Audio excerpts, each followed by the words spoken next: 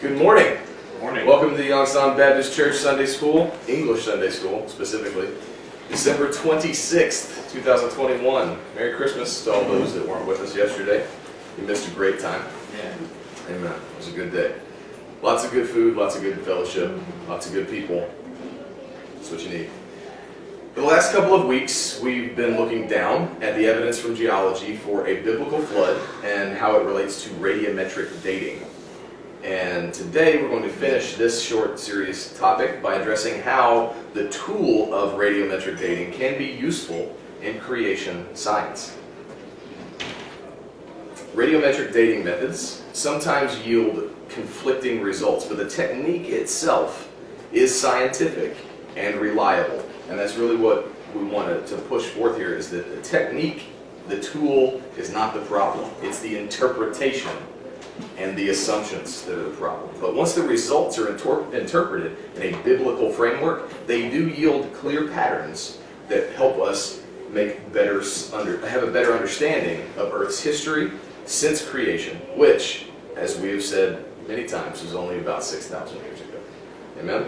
Amen. All right, so we saw last week that the same rocks can yield very different ages, depending on which radiometric dating technique you use. The inconsistent results are due to the problems of inheritance and contamination, as we talked about in that previous lesson. Which rocks, the inheritance and contamination issues cause the rock's chemistry to differ from the assumptions of modern uniformitarianism that would make these radioactive clocks work. So we also discussed that new evidence indicates radioactive elements in the rocks, which are used to date the rocks, decayed at a much faster rate during some past event or events in the last 6,000 years. Remember, we talked about the crystals that had released helium, measurable at only about 6,000 years, even though the radioactive elements were measuring over 1 million, billion,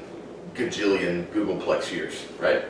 And then obviously the radioactive decay had to have happened much faster, since the helium is a standard observable rate of release. So the claimed ages of many millions of years, which are based on today's slow decay rates, are totally unreliable. Does this mean that we should throw out radiometric dating altogether and just abandon all forms, including carbon-14? No. Surprisingly, no. They are useful in some ways. The general principles of radiometric dating and using radioisotopes to date rocks are sound principles. It's just that the assumptions have been wrong and have led to exaggerated dates. So while the clocks cannot yield absolute dates of the rocks, they can provide relative ages that allow us to compare any two rocks or two rock units and know which one formed first. Right? So that's still very useful. Also, they can help us compare rock units in different areas of the world to see which ones formed at the same time. Again, that is useful information. And they also can allow physicists, as they continue to examine the same rocks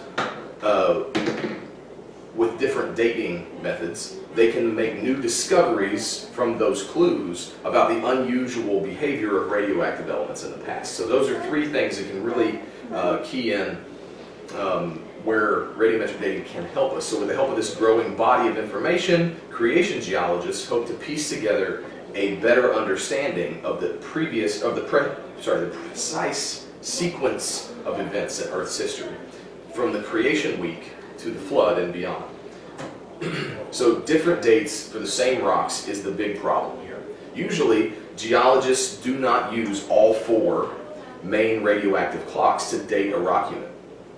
This is considered an unnecessary waste of time and money.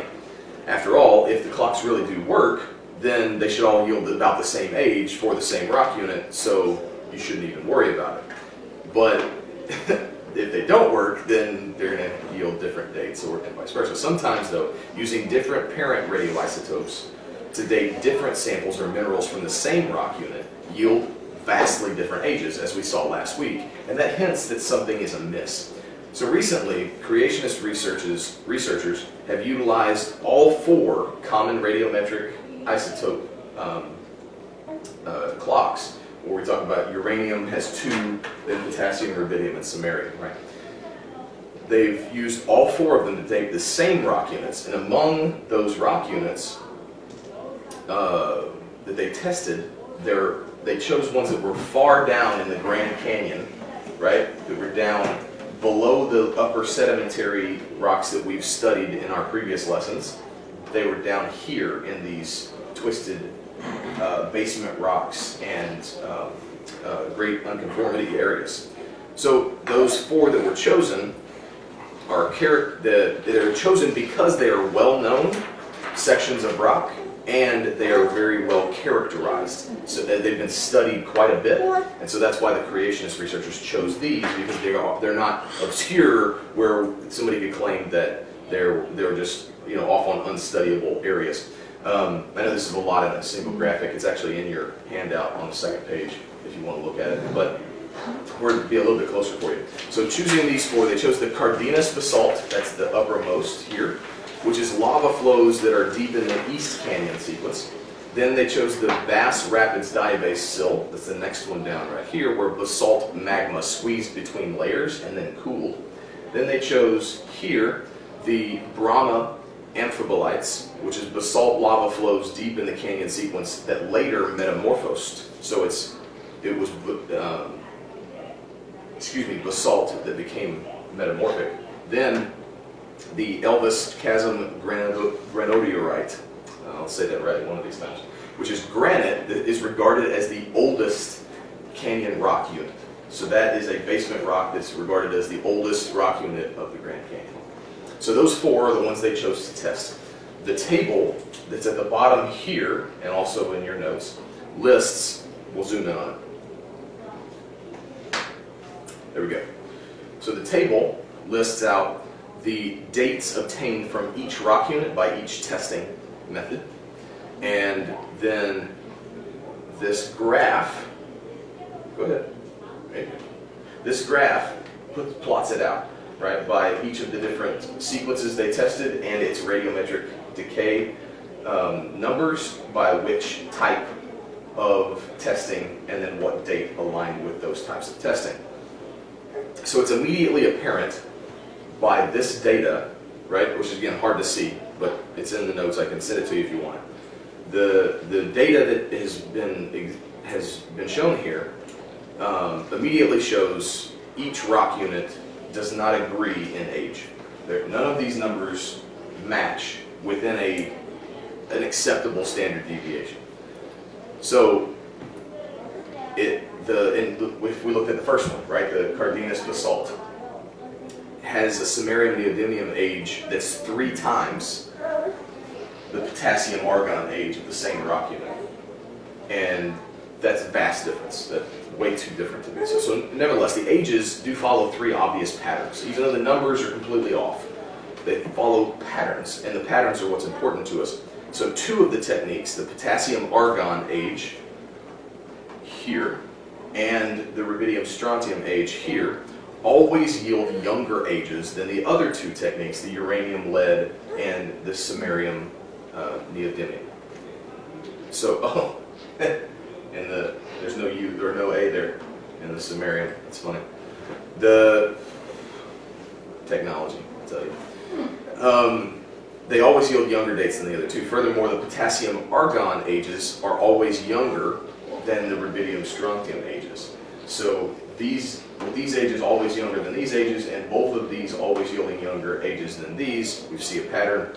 Often the samarium neodymium ages are younger than the uranium lead ages. So they're not necessarily in age order here. If these 2 were flipped, they would be. But recognizing those patterns, we want to find out what do they mean, right? So all the radioactive clocks in each rock unit should, according to evolutionary thought, should have started ticking at the same time, which means the instant that the rock was formed, the radioactive decay should have started. So how do we explain that they're so vastly different in these ages of the same rock unit, but with different radioactive decay clocks being tested? So the answer is simple but profound. Each of these radioactive elements must have decayed at different faster rates in the past. Okay, so in the case of the Cardenas basalt, that's the first one on the list, while the potassium-argon clock clicked through about 516 million years, two of the other clocks ticked through 1111 million years, which is, by the way, 1.1 billion years, and 1588 million years. We're just talking in millions of years because that's the common unit here for that it's denoted in. So that's quite a bit of difference, and these clocks ticked at such different rates. The fact that they clicked at different rates does not only show that they are inaccurate, but that these rocks may not be millions of years old if there's such a great difference between them. If we're talking about a plus or minus from 516 to 1500, right, we're talking about a plus or minus 300 times. So if you go minus 300 times from 516 million years, right, that's a whole lot fewer years than, I mean, that's a big gap. Almost a billion years difference. A billion years before it never even happened. It hasn't happened yet. All right, so it's silly math. But how could the radioactive decay rates have been different in the past? If we observed them for the last however many thousands of years we've been able to observe this stuff, I don't even think we've been doing this 1,000 years yet. But if what we've observed is this continuous steady pace, how could they have had a different pace in the past? And that is a good question. Where creation researchers don't fully understand yet. However, the observed age patterns do provide clues. Again, clues give us information, and data is how we do science. The fact that the two that are younger ages, potassium, argon, and rubidium, strontium, remember we talked about there are three different ways that radioactive elements decay, right? Alpha, beta, and gamma, right? Gamma gives off photon rays, beta gives off electrons to stabilize, and alpha gives off alpha particles, or smaller elements in the form of protons and neutrons, in order to stabilize that element, right? And an example we showed, helium was the element, the alpha particle that was being given off in alpha decay, right? And so, because we have the difference of alpha decay, beta decay, and gamma decay, these two that give younger dates are beta decay, which means shedding of electrons. So these, you see them in red here, potassium, argon dates, and rubidium, strontium dates that are to the left in all cases. They're younger dates in all cases, and they are beta decay situations. And then the ones that are longer are alpha decay. And so we can see now that pattern, that the beta decay gives younger dates than alpha decay. So the two beta decay elements, potassium and rubidium, also have themselves younger ages. But we see another pattern within the beta decay that potassium today decays faster than rubidium does, and it always gives a younger age. And so in the case where we have a potassium argon date, the potassium argon date is younger than the rubidium strontium date. So again, recognizing that pattern, what do we do with it? Both suggest something happened in the past inside the nuclei of the parent atoms, potassium, rubidium, uranium, and samarium, to accelerate their decay. The decay rate varied based on the stability or instability of the parent atoms. The more unstable, the faster the decay rate. Research continues as it could, or as it should, because the science is never settled. Yes, I said that. And what it does, again, is it gives us more things to study, more data, and it is intriguing to see those patterns. So what do we do with them then? Because we're looking at this from a concept of relative ages, right? We can't look at it as absolute ages, we need to look at it as relative ages. So let's look again at this chart. And this diagram shows the rock layers, right, within the Grand Canyon that we're talking about. And the rock units deeper in the inner gorge along the Colorado River are both listed here, right? So the radiometric dating methods accurately show that the top layer, the Cardenas basalt, is younger, laid down later than the ones at the bottom.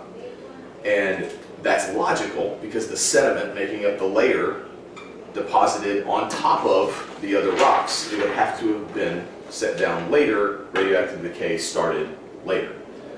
So the layers below are older than the layers above. That's always going to happen, whether you think in evolutionary timelines or in creation timelines. The ones on top should be younger than the ones on bottom.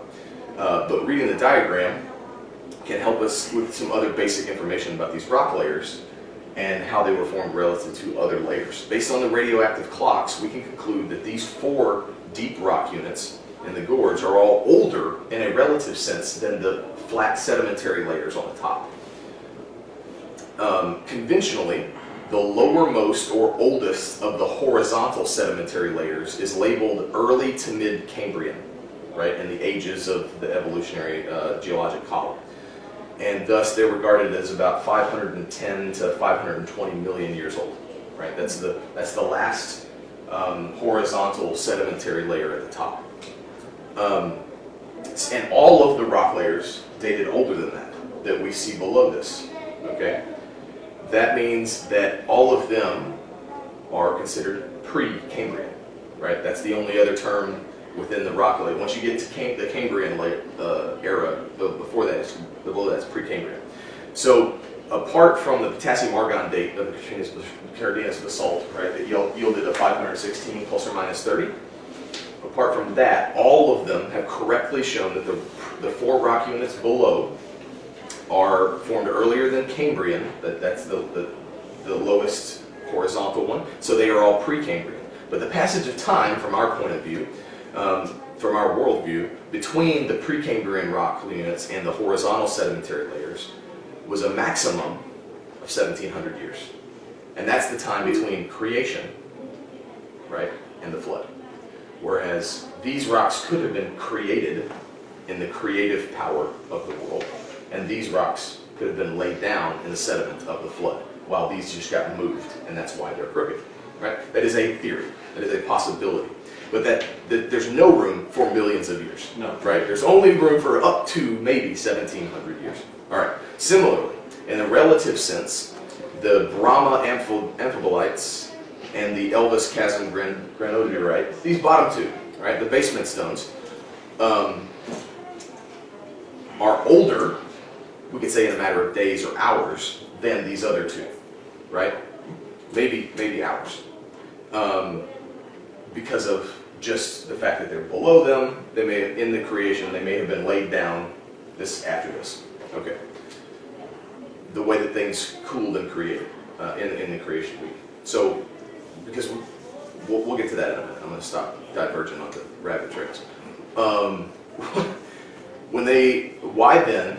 This is a question, why then should we expect the radioactive clocks to yield relative ages that follow a logical pattern, instead of just being equal or being chaotic? Because the younger sedimentary layers up here also yield the same pattern, generally. A lot younger dates, right? But those rocks, I mean, there are a few outliers. There are always outliers in testing. But generally, they follow the same trend, where the ones that are lower yield older ages than the ones that are higher. So the relative age construct is still there. The answer is simple but profound. The radioactive clocks in the rock units at the bottom of the Grand Canyon that we just showed formed during the creation week, and those clocks have been ticking for longer than the ones that were formed during the flood. And so then you have younger sedimentary layers that are on top of older basement bedstone rocks, right, that were formed during, and then all of it was moved around during the flood. Okay, so let's sum it up. Although it is a mistake to accept radioactive dates of millions of years, the clocks themselves can still be useful in principle to date the relative sequence of rocks formations around the world and during Earth's history. So the different clocks have ticked at different faster rates in the past, as we showed between creation and the flood. And there was, remember back to the first couple of weeks, I used the term that there were two laws, 2 powers, right, that God exercised relative to his creation. There's the power he used to make everything, and the power he uses to maintain everything, right?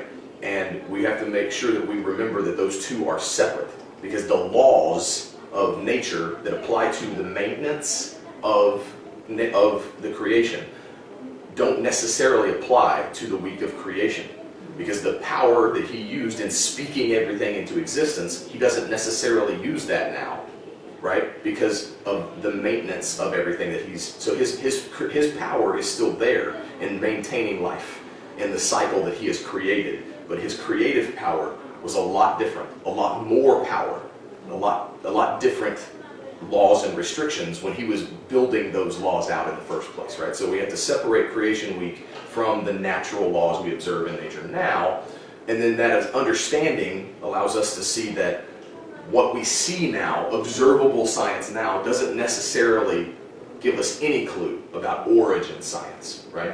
Origin science and observable science, right? And that's the biggest sort of refutation against uniformitarian ideology of evolution, is they're trying to say their assumption is there is no God, there was no creation, right? So everything continues as it was since the beginning, right?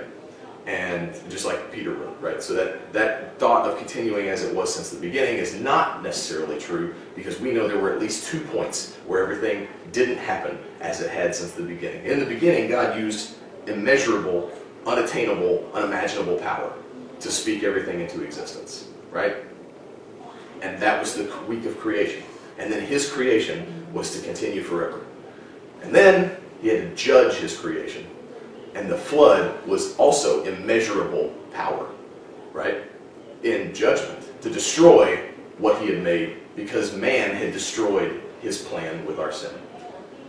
And we can see that in Genesis chapter 1 compared to Genesis chapter 7, where Genesis chapter 1 gets all the way to the point of talking about the earth and us looking down. In verse 9 of chapter 1, we read, "And God said, let the waters under the heaven be gathered together unto one place, and let the dry land appear, and it was so. And God called the dry land earth, and the gathering together of the waters he called seas, and God saw that it was good. And it was good until man sinned. And then it wasn't good anymore." In chapter 7, the global, cataclysmic, catastrophic flood, starting in verse 11, we read, "The fountains of the great deep were broken up, and the windows of heaven were opened. And the rain was upon the earth 40 days and 40 nights, and the waters increased, and bare up the ark, and it was lifted up above the earth. And the waters prevailed exceedingly upon the earth, and all the high hills that were under the whole heaven were covered. 15 cubits upward did the waters prevail, and the mountains were covered, and the waters prevailed upon the earth in 150 days. Both creation and the flood were events of unimaginable and immeasurable power. But in the beginning, God spoke everything into existence, created the heavens, the earth, the seas, and all that in them is. And then less than 1,000 years later, because of our sin, because of man's sin, and destroying what was previously good, God had destroyed the earth that he had made. But what we have to see here, between Genesis 1 and Genesis 7, Genesis 1 to 11 is a great beginning to the Bible. There's a reason it's the beginning of the Bible, because everything that we have in the rest of the Bible is founded in Genesis 1 through 11. And what we can see from this, what we have to see from this in our study of biblical creation, is that the decision that God made to destroy everything, in that moment, he exercised a degree of restraint that he didn't have to. Because the God who spoke everything into existence from nothing could just as easily have spoken it out of existence because of Adam's sin, and he would have been justified in his decision. And instead, he sent the destruction of the flood as a reminder, but left unto himself a remnant and a way of redemption. And that lesson is from Genesis to Revelation, that God leaves unto himself a remnant and a way of redemption. And that is a wonderful reminder out of rocks and dating methods. It's a wonderful reminder this Christmas weekend of an unspeakable gift of God through his grace and mercy. Amen? I hope that radiometric dating is a little less scary, a little less unknowable now. And well, I think I have one more topic I want to cover when it comes to geology before we move on. I think I want to look at ice ages and the concept of, are they real? Did they happen? Was there more than one? Where would they might have come from? And because that is, again, something that we can look down at and see to get data about what has happened to the earth and how does that fit into the Bible, right? So that might be the last thing we do before we move on to the next set of lessons. Amen? Well, let's pray, and we'll get to the service. All right. Lord God, we thank you so much for the day that you've given us. We thank you for the ability to learn. We thank you for the ability to study, to show ourselves approved. Lord, and we thank you not